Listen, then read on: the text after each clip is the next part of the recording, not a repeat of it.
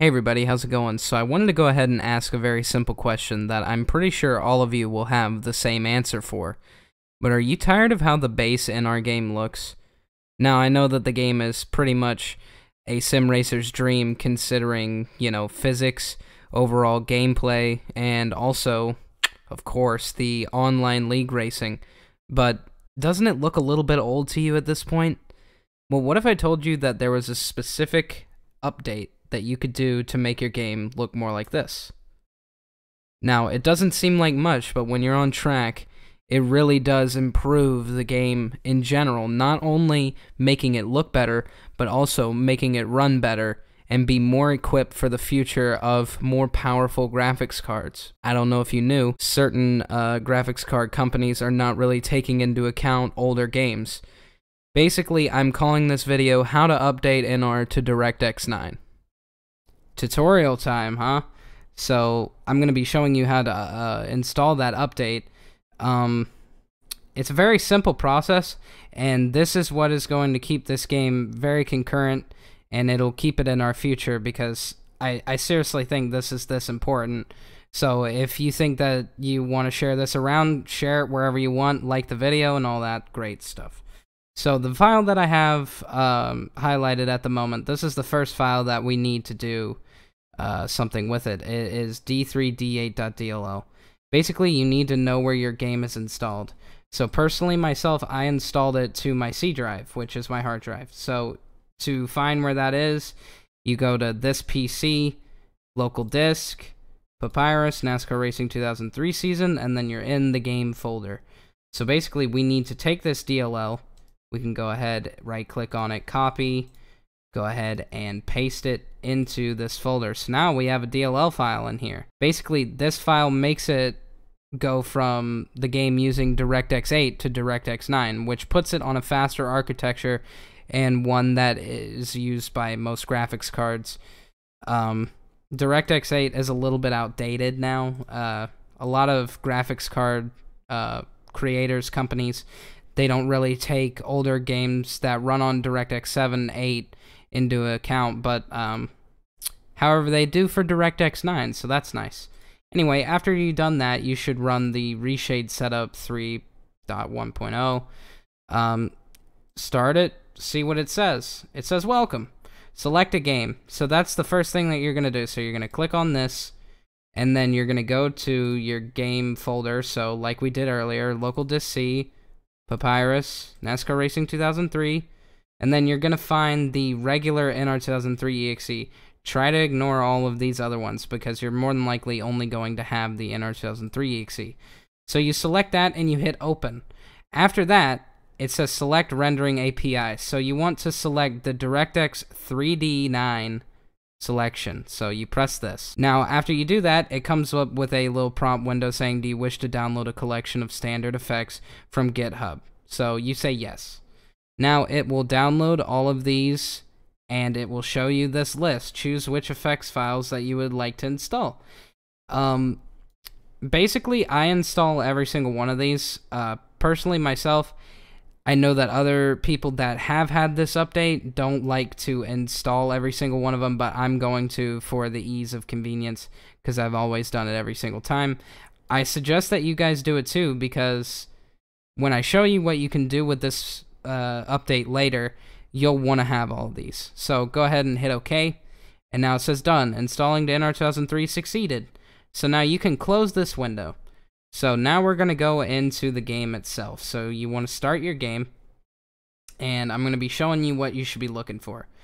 At the top of your screen for NR, there should be a little prompt, this little gray box saying it's loading effects. This is Reshade 3.1.0.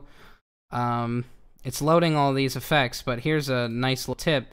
If you go into player info, it loads them a lot quicker, which is pretty nice.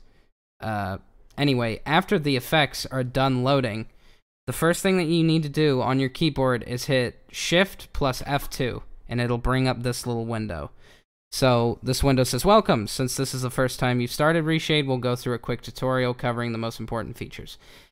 Basically, just hit continue and I'll tell you what to do. So now you see this little gray drop down box and plus button here. What you need to do is press this plus button and name basically this file. It's going to create an INI file that will be inside your NR2003 folder, which basically will encapsulate all the effects that you're going to be using in the future, and it will save that INI. So I'm going to save my INI as NR2003 DX9. So then you hit enter, and now you can see this long list of a bunch of scary looking stuff.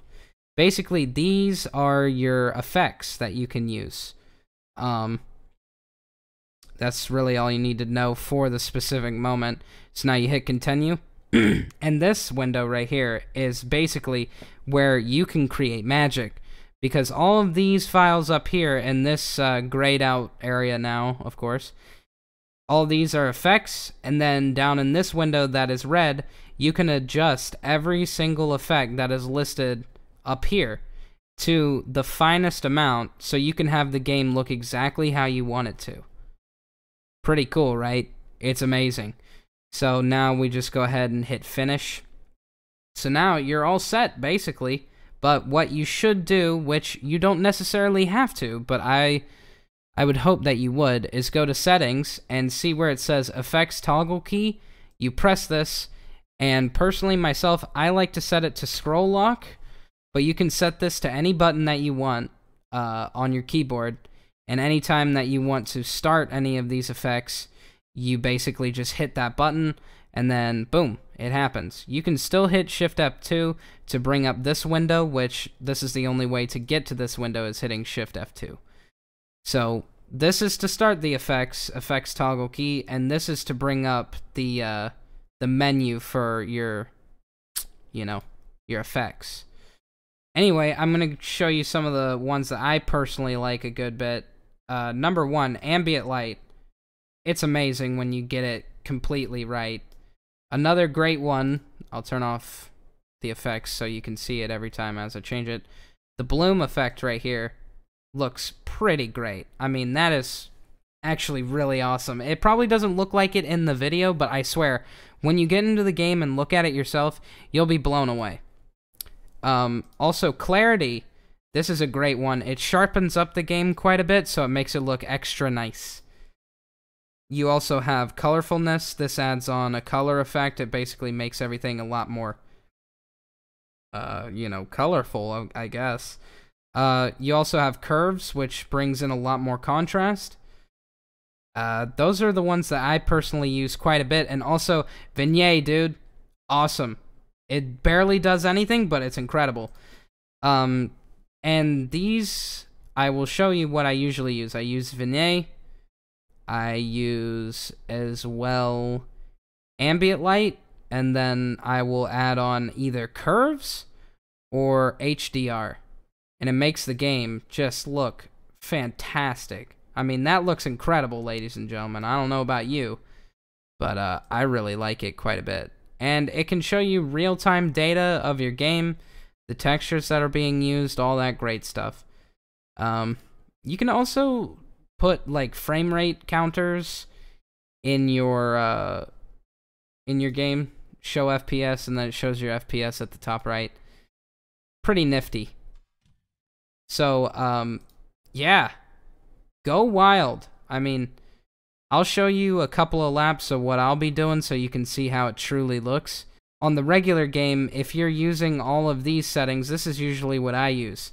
But sadly, there is one problem with the DirectX 9 update. When you have all of these checkboxes, these three from on cars, from on ground, if you have these on, it will basically make the cars look black, and that sucks. But basically, you just turn these three off, and you're good to go, guy. Anyhow, I hope that you're not too confused. But here's some footage of me racing around somewhere. Hey guys, I wanted to go ahead and show you what the game really looks like with the effects on and off. So right now, the effects are off. This is what the base in our game looks like. Now, for the time, it looked incredible, and it still looks great. But look at this. I'm about to turn the effect on right now. Look at how much different that looks. It doesn't seem like a lot on the surface, which I can totally understand. But let me go ahead and get an onboard of a certain car here. Number one, look at that cockpit. Okay. And then number two, the blinking red light right here looks amazing. I mean, this looks really realistic. Incredibly realistic. Then we go, you know, off camera a little bit, and look at the little bloom that it kind of has. It looks amazing. Like, look at that. Look at how bright that is. Jesus. I mean, this looks incredible. Amazing. This is what this game can look like when you do this tutorial and really get it down pat to where you like it. I really hope you guys enjoyed this tutorial, and I really hope that this improves your NR game experience. And with that, I bid you a farewell.